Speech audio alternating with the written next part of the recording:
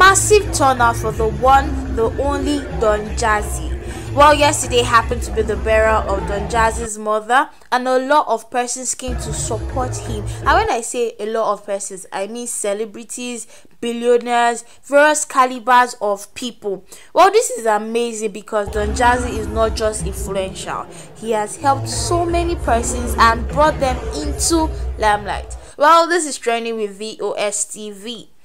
Can see Obi Cubana, MI Abaga, P Square, different persons turn up for Don Jazzy and his family, and surely Don Jazzy felt the support largely. So let me leave you to watch the rest of the video for yourself. Just watch the highlights of the reception. If you're subscribed to the YouTube channel, a big shout out to you guys, and if you are yet to do so, please subscribe, like, and leave a comment. Thank you for watching.